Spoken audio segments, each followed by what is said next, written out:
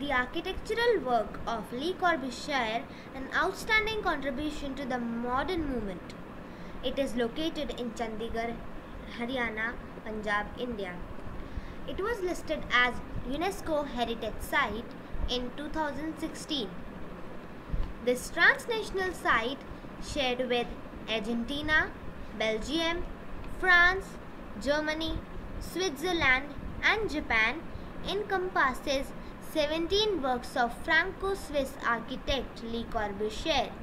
Le Corbusier was an important representative of the 20th century modernist movement, which introduced new architectural techniques to meet the needs of the changing society.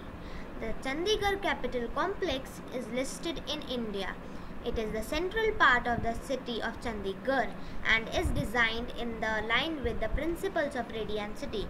The Palace of Assembly is pictured.